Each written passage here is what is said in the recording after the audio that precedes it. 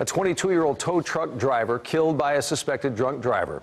Edgar Zavala Asturias has been arrested and is now facing an intoxication manslaughter charge. Tonight, local tow truck drivers say that accidents involving their vehicles happen several times a week.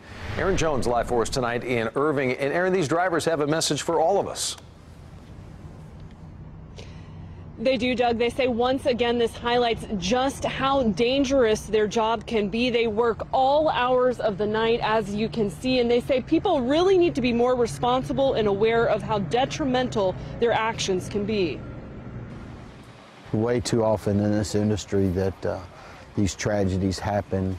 Just last Friday, we buried an employee of mine, Zach Johnson.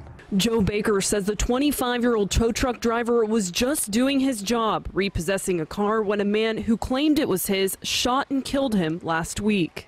And today is now Wednesday, and we're looking at burying another tow brother. It's just too much. Irving Police say Tuesday night around 7 p.m., 22-year-old Joshua Hanau was loading a car onto his wrecker parked off 183 near the North O'Connor exit when 38-year-old Edgar Zavala Asturias hit him. Police believe he was drinking. He's now facing an intoxication manslaughter charge. You know, they're so distracted out here on the streets that they just don't make good decisions.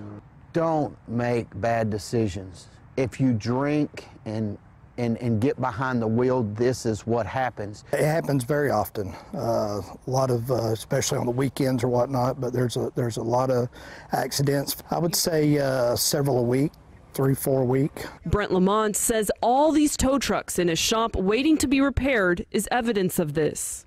Yes, it's preventable.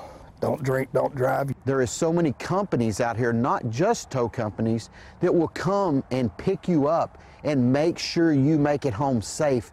And in the same respect, every other driver wants to do their job and make it home. And at the time of his death, Hanau was working for a company that contracts with AAA. His funeral arrangements are still being planned. Reporting live in Irving tonight, Aaron Jones, CBS 11 News.